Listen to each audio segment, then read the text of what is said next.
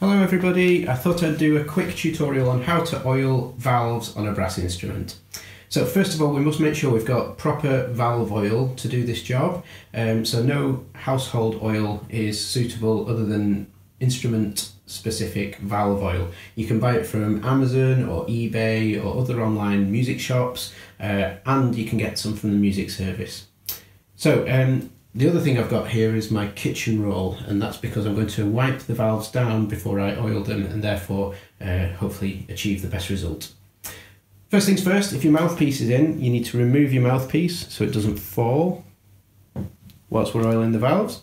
And then the next thing we need to do is undo the valve that we're going to oil. I'm going to do the first valve here. So I'm just undoing the cap at the top, all the way like that, and then the valve should pull out like that. Just pop the instrument back down.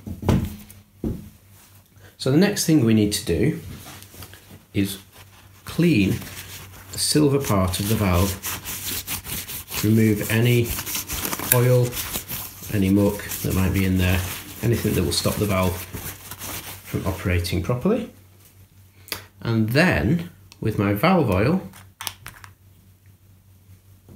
I'm just going to put some oil on. In fact, I'll turn my hand around like that. Put some oil onto the silver part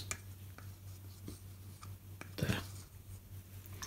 Once you've got some oil all over the valve, pick up your trumpet, pop the valve back in, and you'll notice that the springs of the valve are 90 degrees to the instrument. And then the valve should go in, and if you just check by turning the valve, it should not turn. That means hopefully it's aligned in the right way. Now it's important to check this before you do the valve back up by just blowing through the lead pipe there of the instrument and checking that the instrument is free blowing, which it is. If you've put the valve in the other way around and you blow through, the valve will be blocked, the holes won't be aligned, and you won't be able to blow through the instrument. If that's the case, you need to just lift the valve up and twist it, keep turning until you hear the click,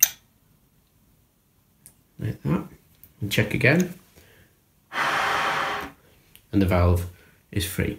It's really important that we only do one valve at a time. That way, if the holes are misaligned, then we can quickly work out which valve it is that you need to turn around and get them back in line so that the instrument is free blowing.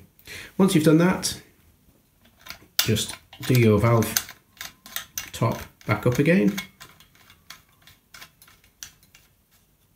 test the valve, and it's working really well, and that's it. So if your second or third valve are sticking as well, then you can just repeat the process for those valves, but definitely do one valve at a time and always blow through to check. If the instrument feels blocked when you blow, then just turn the valve until you hear the click.